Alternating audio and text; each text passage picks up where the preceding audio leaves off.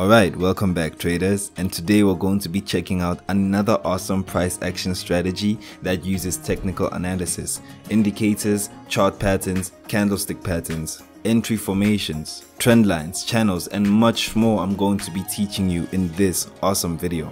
And I'm going to be doing both the mobile and the desktop so that both users can feel acquainted. And I'm using MetaTrader 5 on the desktop and MetaTrader 4 on the mobile, but it doesn't matter, vice versa, it's the same thing. And this strategy is an interesting one. You know, I used to use this strategy for a very long time, and I'm giving it to you right now for free because I believe it's going to help somebody out there. And you can always just, you know, build onto what you have and create your own fire strategy by my knowledge and other people's knowledge elsewhere. And if you're a complete beginner in all of this, please take the free beginner forex course right in the link description below. You can watch the full playlist, and then right now you're currently watching a piece from the advanced trading course. And if you're also interested in algorithmic trading, which means making robots from forex strategies that trade on your behalf, you don't have to push a button, you can just set it and forget it, then watch the free video right in the description below. And then also take the course if you're inclined to go deeper on that level. Now, this strategy uses a couple of indicators as well as candlestick patterns. The first indicator is something called the alligator, and as you can see, the alligator will be found underneath the Bill Williams folder. Remember last time I told you that everything underneath the trend, it's the lagging indicators, and then everything underneath the oscillators is the leading indicators. Leading indicators are indicators that are good at showing you what's gonna happen next, and then lagging indicators are good to show you what's currently happening. And underneath the Bill Williams is all the indicators that were made by the trader Bill Williams. You know, he's so famous that he actually has his own folder underneath here, and I'm gonna get into his story on another video. I'm gonna give you all the history. But when you activate the alligator, you'll see that it's just 3 moving averages. Remember I told you that the moving average has its own specific equation, and it's just a line that has been drawn from a mathematical equation. And in this instance, the alligator uses its own special equation. No need to get into all that deep stuff. We'll do that on its own separate video. But for now, we're going to be using the alligator coupled with something called the fractals, also belonging to Mr. Bill Williams. I swear this guy's indicators are pretty awesome.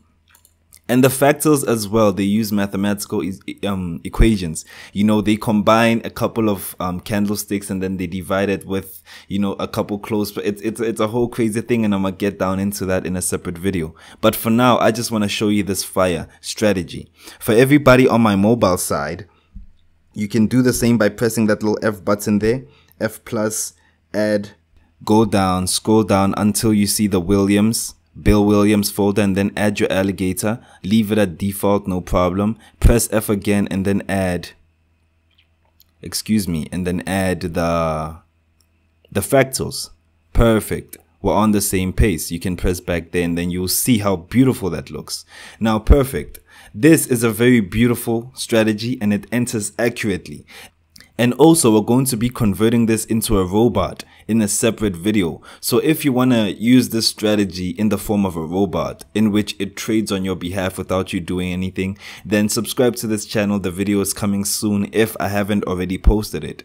But in any case, we're going to be using these 2 indicators. And I want to be teaching you another awesome tool as well. I'm going to be showing you more and more tools that you can use in technical analysis so that you can get better equipped for all my beginners out there. Awesome. Now, here's the deal. In the alligator, right, there are 3 lines. As you can see, we have a green, a red, and a blue. On your mobile, for me right here, it's green, red, and purple, I think. Oh, it's just a weird looking blue. And I'm only interested in the green line. And the green line is actually called the lips of the indicator. You know, you can say I'm interested in just the lips. That's weird. Stop imagining an alligator and me kissing. Shut up. Anyway, so I'm only interested in the lips of the indicator. Why? Because the lips for me is the most accurate for entry signals. Now I want it to be that whenever the candlestick closes above the green line, then I want to take a buy, and then, you know, we're going to get to the other conditions. But that's just the only conditions I'm interested for the alligator. Whenever the candlestick closes above the green, I want to buy. Whenever it closes below the green, I want to sell. And this is also, you know, only for a downtrend. You know, for a downtrend, if it closes below the green, I want to sell. For an uptrend, if it closes above the green, I want to sell. Beautiful. Now, obviously, that's not enough to enter. You know, this is where the fractals come in. I only want this condition when a fractal has appeared. Can you see on the screen where my crosshairs are? Right here, we saw that a fractal has appeared, you know, and so I want to enter when this candlestick that has a fractal closes above. But then the problem is that the fractals are laggings. You know, the fractals take time to appear. They're lagging indicators. So I'm going to have to rely on the previous candlestick. And this is where we're going to have to go to our lower time frames. All right. And then when we go to our lower time frames, this is where we're going to be able to get more accurate, more signals for the fractals. So like I said before, that in an uptrend, as you can see, this is currently an uptrend. You know, let's pretend like everything after, you know how I work. We're going to pretend like each and every single thing that's after this red line doesn't exist. So when we zoom in, you'll be able to see that, okay, everything after this red candlestick, that red candlestick, you know, going forward, nothing exists there. So this is where the market is currently open. And right now I'm in an uptrend, right? And this is a retracement. A retracement is when price goes a bit lower just to take a break, like, just, you know, when you're running a marathon, you regularly take breaks. So that's what the market did. It was pushing up. It just took a break. Then it pushed higher than that previous high. And now it took a break again. And then it's going to prepare to move higher. But since we don't know what's going to happen this side, we only have this information going to the left. All right. And so during this break, I want to enter because it's the cheaper price. It's a discount price. I want to enter at the low here. I don't want to enter when the market is at its high, like up here. I want to enter when it gets lower so I get more pips. Cheaper price. You get me?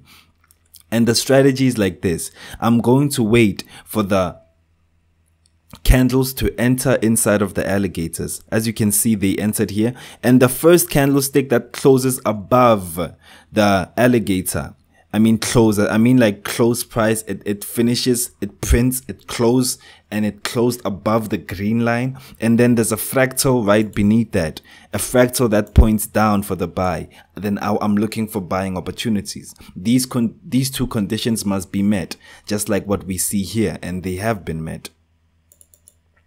All right. And then when we zoom out a bit, we can zoom out. You see right there, we can zoom out. And I can't just enter, you know, the way that I like. I can't just enter the way that I like. So I want to enter also. I need more confluence. Confluence is when a couple of things come together beautifully to create a symphony. You know, I want this and this and this and this, all of them ticked correctly in order for me to enter. And this is how you should be trading as a trader as well. You need to have multiple things that come together and they tick correctly so that you can feel more confident about the position that you're planning to enter. And the next thing that I want from this setup right here, remember I'm entering down here, the alligator has confirmed, the fractals has appeared. I want to add a support and resistance. It has to be at a point of support and resistance. And I say both support and resistance because the line that I drew right here, right, it has to have also been support somewhere and must also have been resistance. As we can see right here, the line that I just drew right here, it was support for this little touch there. You know, the market came and touched there to show that this is an interesting point. And then it broke through, and then it came back again later on, and then it became resistance not only once, not twice, but then 3 times. And then now it has resisted again, and as you can see, there's an accumulation of candlesticks right there. Clearly, this is the line that I don't want to ignore. And if you watch the previous video, then you will understand zones. And this is where we get to the zone to zone strategy. We've incorporated that upon this one. Do you see how the beauty of learning, multiple strategies gets? You get to combine the knowledge that you've gained and use it and grow as an individual. So I'm going to be using the zone to zone strategy, in which I place a zone here in the form of a rectangle to show me that the line that I just drew, it's not a set line, but it's an area of interest. It is a zone, not a specific line, but a zone. You get me? Back in the day, I used to do it a bit more interesting. I would actually put sandwich two horizontal lines in between a rectangle, to further emphasize the zones. By the way, everything in technical analysis, and I'm saying this twice, it's just for you to better see the chart mentally. It's just for a better mental picture so you can make better trading decisions. So whatever makes you see the price better, use it. And this for me used to work perfectly back in the day. You can change this around. I don't like red. I just want to change this around to something like black. Make it thicker as well. Whatever helps you see the price and helps you make a better decision, hey man, go for it. That's what we're doing out here. And, this is how I used to do it back in the day. By the way, I wanted to give you this pointer, and I've done it before. There is no one on this planet who will ever give you a strategy that they're currently using. If you see something free on YouTube, just know that person is not using that strategy. I will never give you something that I did. I worked hard for this. Man, shut up. So be careful of, free strategies. Awesome strategy. I made what using this strategy. Shut up. I'm giving you knowledge so that you can go and build your own strategy. And if you want to know my strategy, then you're going to have to pay for that one.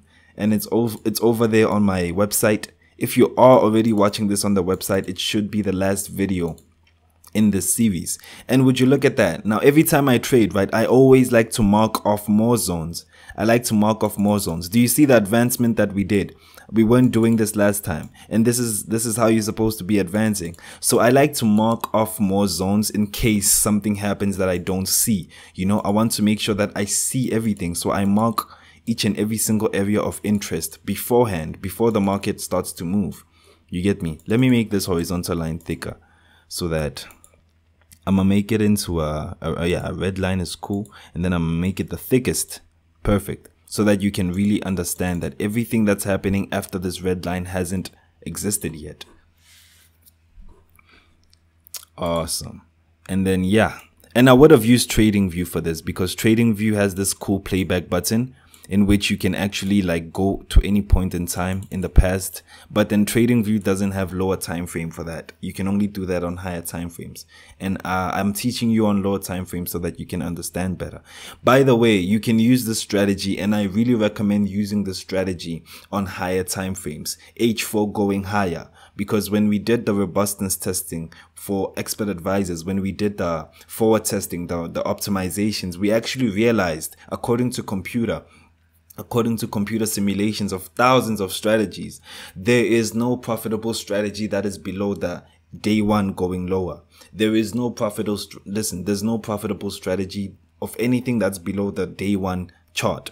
So whatever I'm teaching you, apply it to the higher time frames. You get me? And I'm also going to go to the higher time frames now and show you how it's done. For all my mobile users, right? It's really the same thing. There's really not any much difference. I like to zoom out when analyzing on the mobile chart. It's very difficult for me to do so because I got big fingers, but we can actually make it happen. So that's what I do. I mark off the resistance, support and resistance, and I've already put in the indicator as you saw. All right. And oh, excuse me there. Now, a good question that some of you may ask me is, how do I know where support and resistance is? How do I get good at plotting support and resistance? And I'm going to make a beautiful video on just that alone, because support and resistance is so deep and it's so important that it needs its own proper video. I'm going to be doing a proper video to help you how to plot support and resistance, how to plot trend lines like a pro, how to, play and mess around with these things. And so, don't worry about that. Just stay with me on this course. And I'm just teaching you the strategy so you can better understand technical analysis. Perfect. Perfect. Now for the buying opportunity on the desktop, right? I can't just enter this just as it is. You know, I have 3 confluences. You know, I see that the candlestick just closed above the green line. Perfect. There's a fractal here that points down. There's support and resistance that's there. So 3 things have aligned for me just the way that I want them to. But then I want more. I want more confidence. And this is where I'm going to be teaching you about chart patterns. Now, chart patterns are going to have their own video as well on the channel. But then I'm going to be giving you an overview. These are so important in any trader's arsenal, to the point whereby like you cannot live without them. You cannot work without chart patterns. If you don't know this, you can fall into huge traps because you do not understand the psychology of it. And I'm going to be getting deeper into psychological trading as we go along. Remember, I told you the different types of analysis. Chart patterns and candlestick patterns are mainly for psychological trading. And right now in chart patterns, we have a couple that you can see here: the bearish double top and the bearish double bottom. Now on the chart, so I can show you representationally, for all the beginners out there, by the way, a double bottom is this right here. This is a double bottom. As you can see, the market came and hit 1, 2. Actually, this can also be a small triple top because of that right there. But for now, it's cool as a double bottom. A double bottom, it can be characterized by similar or nearby price touches. Price came and touched here twice, indicating that this is an area of interest, and this is a double bottom. And I'm going to be going so much deeper into each and every single chart pattern because it needs professional. It needs you to be a professional at this. It needs you to have spent time studying these things. There are double patterns. There are double bottoms that you should enter and double bottoms you should not enter. It's a trap. The market has traps like that for novices. So I'm going to be teaching you all of these things in other videos going forward. Just stick with me and hit that subscribe. Perfect. And if you're watching this within the course, then thank you for taking this once again. Now that's the double bottom right there. The double top can also be this. And here's the thing, right? I'm just going to give you this real quick. You don't want to be taking these things seriously if they're not in a point of support and resistance. A double top, a double bottom, a triple top, a triple bottom, head and shoulders, wedges, all of these things, they are best if they are on support and resistance. And I'm talking about a serious support and resistance. This is why I say watch the support and resistance video so that you can integrate all of that together. But then these things are beautifully done on a perfect support and resistance. If I see a pattern like this, the way that I like it, the way that I've practiced it, and the way that I've mastered it, and I see it on a support and resistance, then my confluence just goes way, way higher. Combining that with the indicators, the fractals, and then you have a high confluenced strategy. And I wish you guys would take this and go and practice with it. You get me? By the way, this is not financial advice for anybody. Perfect. And then, yeah, that's what we're doing right now. So, there's also the head and shoulders, and I'm just going to be showing you a few quickly, so that others don't get bored. There's also the head and shoulders, which is which looks like a double bottom, but then it has this this interesting pattern, you know, like that. It has this 3-touch pattern in which the 2 are lower than the high one right there. The high one just hit a bit high, and then the 2 go like that. And it's always a reversal pattern. Reversal meaning that it's going to change direction. So that's a head and shoulders right there.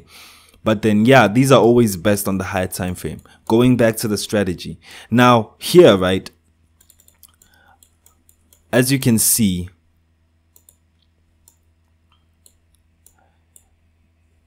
there's a pattern that formed there. Am I the only one who sees that? Would you look at that? The market came and touched this area, and then it bounced up, and then it came again and touched that area. That's actually a double bottom. Now a double bottom doesn't have to be as equal as they did right here. You know, here they made the heads of the double bottom look equal, but then it doesn't always have to be equal. The next head or one of the heads can always be shorter than the other. And I always recommend the second head being shorter than the first head, because that's a more confident double top. It means that momentum is decreasing, you know. The other opponents have lost strength. And as you can see here, the second touch is actually less than the first touch, which is more confidence for me. And this is where I'm ready to enter now. Too many things have come together for me. You get me?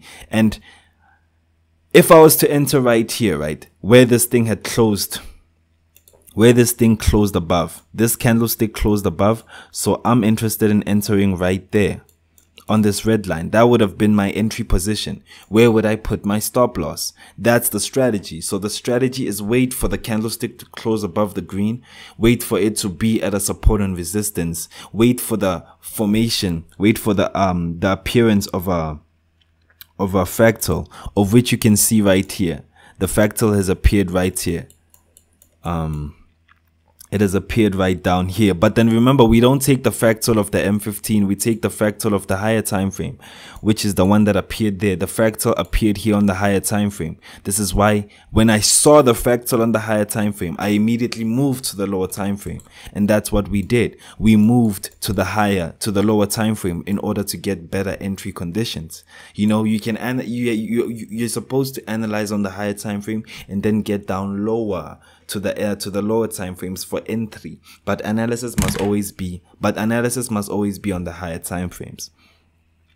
And so on this situation, we entered cleanly here at the close above the candlestick. Actually, this candlestick closed above. You could have also entered down here, but it doesn't matter. Now, where would I place my stop loss? Because everything has connected perfectly. I would have placed my stop loss a few pips below this zone. You see where this zone is at? I would have placed my stop loss maybe 100 pips below this zone. So it would have been right there at 140.633. That's 100 pips from this zone right here. Or you can add 250 pips, or you can add even more pips. And this is where I want to introduce to you another indicator, because this is the technical analysis course. I'm teaching you technical analysis here, and I have to squeeze in as many indicators as I can so you can understand. There's a beautiful indicator, and it's a leading indicator. It's called the average true range. It only has one knob like the RSI, which is the period. It counts how many candlesticks, and this is a beautiful candle. This is the beautifulest indicator here. I love it so much, and I always use it in my arsenal. The average true range actually calculates how much volume, how much volatility is currently inside the market. And unlike the relative strength index, this is the true index. This is the true range. Remember, in physics, there was always a relative calculation and a true calculation. Remember that? So this is not the relative volume or the relative strength or momentum of the market. It's the true. It's the true. It's the true. I want you to follow that. This is the true calculation. This is the true representation of the volume. Meaning that number that you see up here, right? The number that you see right there, that's 0.063. It's telling you an indication. It's a calculation of how much extra volatility is in the market right now. Meaning that if you were going to add 100 pips below this zone for your stop loss, right, then add 63 points more. That's what the average true range is saying. That's what you need to do in order to account for the extra volatility in the market. And this can fluctuate according to the days, the movement of the market. And this number always fluctuates. So always take into consideration this number. You get me? It can go higher, it can go lower, and that's just the beauty of the average true range. That's all it does. Forget about this line here. It's going to confuse you. It doesn't have any metrics here, so we don't look at the line without the metrics. If there were metrics here like 1:100, then you would look at the line. Here we don't look at the line, we look at the number here. This number is very important. It's saying add 63 pips extra to your stop loss so that you don't get stopped out unnecessarily. Many traders, they get stopped out unnecessarily. Not that your analysis was wrong, not that your indicators were off, not that your decision was wrong, but you didn't know where to put your stop loss. You put your stop loss too tight, and you didn't consider that there was too much volume in the market at that particular moment. What's volume? Volume means that there were too many traders in the market at that moment. So you got stopped out because you didn't know about this information. This is why I'm saying that this is very, very important and vital to your arsenal. Never go without it. So that's what we did. I just introduced to you a number of new indicators. And so now we've entered the market, right? We've entered the market and we've decided to put our stop loss 100 pips below that zone, and then we added 63 extra pips because of the average true range. So our stop loss will be somewhere around there. Perfect. That's where our stop loss would be, roughly. Beautiful. Now, where would our take profit be? Well, according to zone, right? The take profit is supposed to be at the next zone. So that's where our take profit would be. But for me, that's too tight. No, the risk to reward ratio. Remember, I taught you risk to reward ratio. The risk to reward ratio is not enough. So I'm going to go to my higher time frame and then look for another zone in which I can pinpoint my take profit on the USD JPY. And I don't see anything on the H4. Let me go to the day one and see. Yeah, perfect. Now I can see another, I'm gonna look for other zones on the day one, other points of possible interest where the market may be headed. And as you can see, there's a little one right there. You see where that is? And I'm gonna mark that. This is why I like plotting my support and resistance on higher time frames. Always plot your support and resistance on higher time frames. I even go up to the monthly. Those who have hey, let me not. Yeah, I like to go up on the monthly. And so yeah, I'm gonna plot up those so that I can get a possible target, a take profit. Remember, your target must always be at a point of support and resistance going higher. So going back to the M15 now, I have just gotten myself my target and it's really, really way up there. So I can either aim for that. Giant take profit up there, which, you know, it may definitely get there, but it's extremely, extremely far. So what I'm going to be doing is that I'm going to be setting a take profit in stages. By the way, take profit is where your money is going to next. I don't know if maybe you don't know what I'm talking about. And stop loss is where your stop loss is where you don't wanna get stopped out at. And then take profit is where you wanna go higher. You know, that's where you wanna go. And so yeah, the strategy is complete in that sense, in which now we're only left with a take profit. We want to know where to exit. And I'm gonna set my take profit just a few pips below. Oh, excuse me. And I'm going to be setting my take profit just a few pips below that right there, so that I can get a good risk to reward ratio. Now we get to the risk management side of the strategy. And risk management, for all the beginners out there, it's how you control your risk. It's how you want to control how much you're willing to risk, how much you're going to gain, how much to, you know, how to control your account size. And it's so important. Actually, everything that I've taught you now, it's just a drop in the ocean to becoming a profitable trader. You need to master psychology. You need to master risk management. And we're going to be covering all of that in this channel. And the risk to reward ratio here, we can calculate it. It's like, that's 560 points. That's 900. It's almost 1:2, which is better. You know, anything above 1:1 is good, but then the higher the better. So here you can decide to put a higher take profit, and as I said, I'm going to be putting a take profit in stages, meaning that if this goes my way, of which we did see it went my way, I want to, you know, set up a higher take profit. I want to set up a higher and higher and higher and higher take profit going forward. You know, I'm just going to keep increasing that take profit until it reaches this zone, and maybe even go up to the next zone that I marked up there. And that's how we do this strategy. You get me? I want to do one more. And as you can see, indeed, because, you know, we saw what was going to happen next, we did go higher. This proved to be correct and beautiful. Now I want to do another last setup so that you can properly understand and fully grasp the strategy. And this is a more accurate setup. You know, this is something that I would take, because now the market broke through that zone that we had marked, right? This is so that you master the strategy.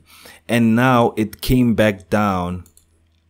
It came back down and tested this zone that it had broken, meaning that we can extend this zone now.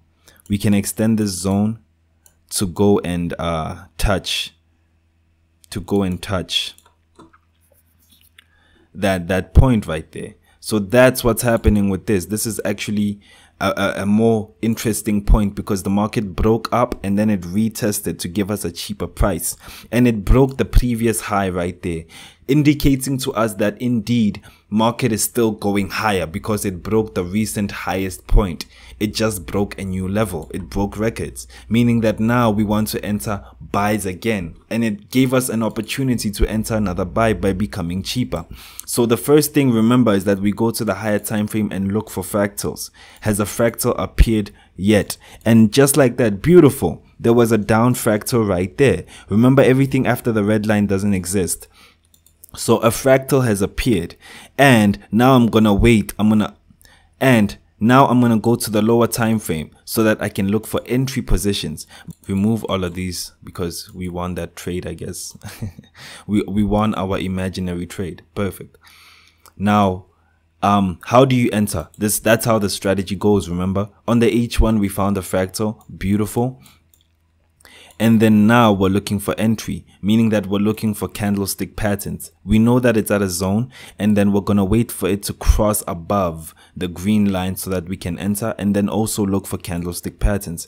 Now, what happens when you can't find a candlestick pattern on your M15?